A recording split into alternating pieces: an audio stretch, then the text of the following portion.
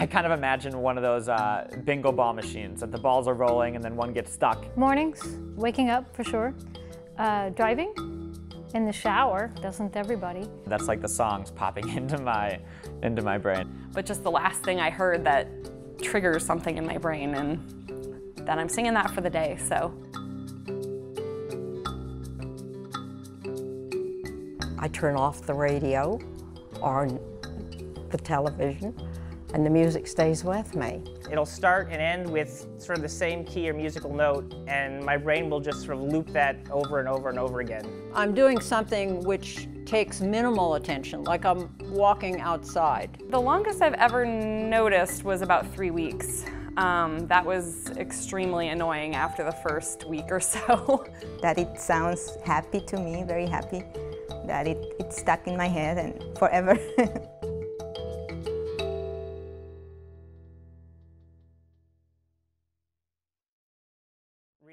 Earworms, the experience of having music stuck in the mind involuntarily for minutes, hours, or days at a time.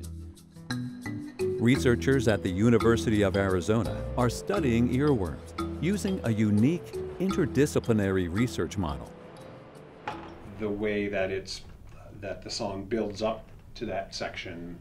We are taking an interdisciplinary approach to try and understand more about earworms, why people get them and why they stay in people's heads for as long as they do. Music has a very special quality for me and just about everybody that I talk to in terms of its meaningfulness, its emotional connection. When we find a particular piece of music stuck in the mind for a long period of time, that may say something about that human relationship to music. So what the expectation is could be any sort of a pattern. The individual patterns don't matter, but the relationships do. So I'm bringing the science, the hearing science to the project, trying to look at what neural structures might be involved in earworms. The cognitive nature of earworms, the musical nature of earworms, and from my perspective, the reported experience of earworms. Having worked with this earworm phenomenon now for the past year has really even heightened my awareness of the lengths songwriters go to make this one specific part of the song attractive to us.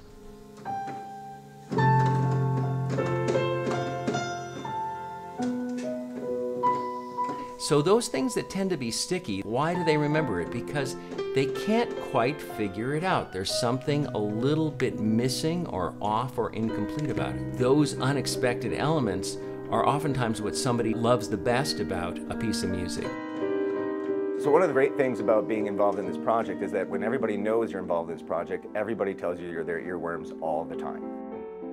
It's almost like a puzzle my brain has to solve before I'm allowed to move on with my next thought. Goodbye Yellow Brick Road, that just would not go away. And no matter how many times I tried to listen to something else, as soon as I stopped listening, it would just come right back. So from anywhere from an hour to, a couple hours later, or even sometimes shorter. The specific earworm is Tchaikovsky's Symphony No. 5 horn solo.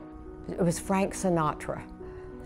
And I read something about something that had to do with blue eyes, and I remember they called him Old Blue Eyes. It happens in a specific room in the University of Arizona School of Music, and it happens after a specific ensemble rehearsal. But then I also have these earworms that will last upwards of a week or 2 weeks, sometimes longer. I was hoping that if I could complete the song, it would sort of help scratch that itch, but it didn't. The rhythm is either simple or memorable in the sense that it matches somehow what's easy to remember for me.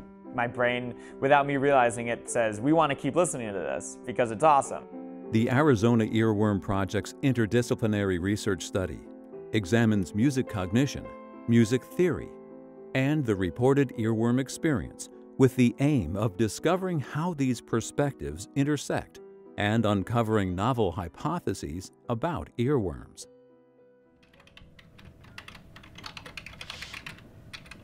We've created an online survey, and it asks them to share with us their experience of music, a certain amount of demographic information about who they are, what their musical background is, and then tell us what their earworms are. Then we're bringing them in and we actually run them through a standardized music perception test, which isn't about music knowledge, it's about basically your auditory system's ability to pick up things like a change in rhythm. Again, the question is, do people with more earworms, do they tend to score higher on this test or lower? And if so, is it on all parts or is it on just one of the parts, say rhythm, melody? We're gathering a list of songs and song snippets that people report as earworms. These are songs or parts of songs that get stuck in people's heads. And so we hear just these 3 notes, and it's a very simple rhythm, dut, dut, dut, but we hear it in 2 different settings within the measure. Work I've done on song analysis and, in my mind, what the properties of a good pop song are, and if there's a correlation between that and the reported earworms that people say are getting stuck in their heads. And we've asked you to participate because you've told us that you've had earworms. We've recruited people to participate in structured interviews where they actually describe to me what the earworm thing is for them. And usually the ones in the morning tend to be either from older movies or older songs or little jingles. The melodic or harmonic or musical material that gets stuck versus those people who say it's the words that get stuck. Right. Popular, country, classical, jazz, all of these different styles have elements that can become earworms depending on the person. And again.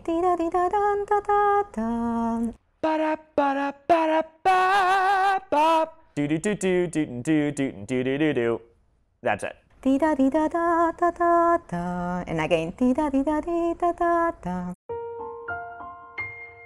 An earworm can be just the thing I need to get a certain melody, line, or even a harmony. I prefer harmonies to stick in my head, whether I'm singing or playing.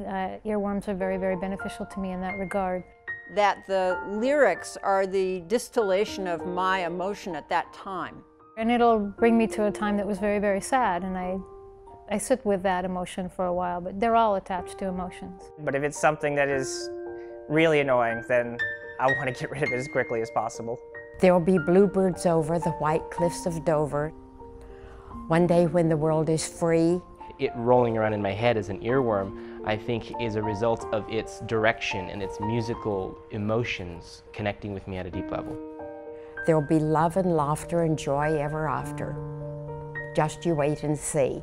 It's the emotional power associated with it that makes it stick longer.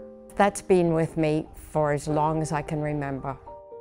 They're companions, but they're elucidating whatever your my emotional reality is at that point, and they can be a source of guidance and insight, I believe. At the conclusion of the initial 10-month study, the Arizona Earworms Project's co-investigators reflect upon the study's interdisciplinary model, outcomes, and opportunities for further research. The average performance, so the mean here is the average performance and the tuning score across the group. Given that our question all along has been why music, the interdisciplinary makeup of our team has been vital. I think in the end it's going to allow us to have hypotheses that no one of us would have generated, but when we bring all that together, I think it'll allow us to generate some completely novel hypotheses. Some of the things I've learned have been just about the music itself. And then the long is... The long is Uptown Funk You Up. So that's a short long as well. I remember one time my friend the next day said, this Iron Maiden song keeps running through my head. And I said, well, that's very strange. And they'll say, here's the song that stuck in my head. And it's not the last one they heard. It's not the first one they heard. It wasn't the one they liked the most. And so you're left with this question, why that song? We've had people say that they're very involved in reading, studying, writing, working, creating something. As soon as that stops, and instead they drive their car or wash the dishes, there's music in their mind kind of taking up some of the extra space. But what was amazing was how many people called them educational, and so one might suspect that it's because they're trying to work out a song, or they're trying to remember the lyrics for something, or etc., and that it actually helps to have this repeat over and over in your head. And for some people, that threshold of annoyance, for lack of a better term, is 5 minutes. And for some people, it's an hour. And for some people, it's a day. It turns out that those people with the highest earworms, number of earworms at least reported, are really good in terms of their melody abilities and less so in their harmonic abilities. A roommate is in the next room singing the same song aloud, and how they'll kind of realize that there's a shared experience to earworms that could be looked at culturally. But that's something we're going to have to study further. But those are the sort of more complex relationships that have come out of the project. Maybe it is the case that earworms are one of those things that in terms of which songs get stuck, it is just a personal thing. Each person has a unique perspective on this particular experience, which is the earworm.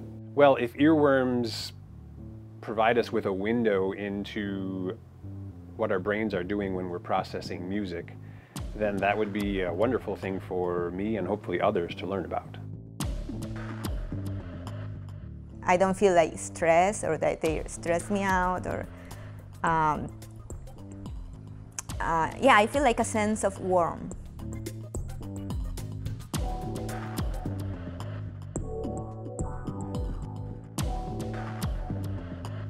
I could still carry it with me even though I don't have an instrument to play. I just take it in my head. So that's fine.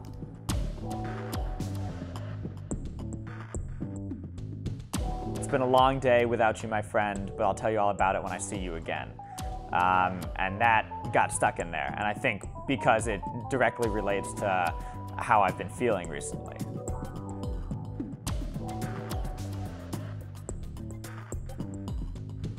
Like a connection with my family somehow. I am not sure why, because we don't sing all those songs together, but brings me back memories.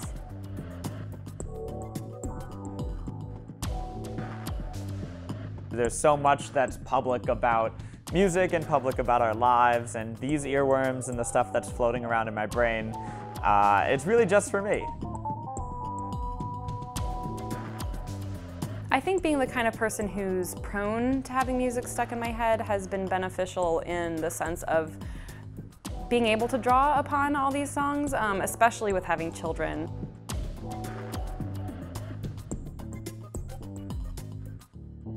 A song which meant a lot when I was 20 might come back to me, and now it's different. But it also means that there's some continuity between me at 20 and me at 66.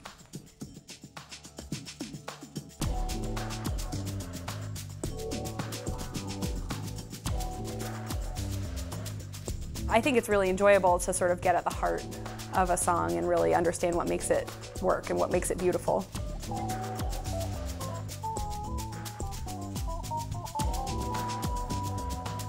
And it kind of knits your history together in that way.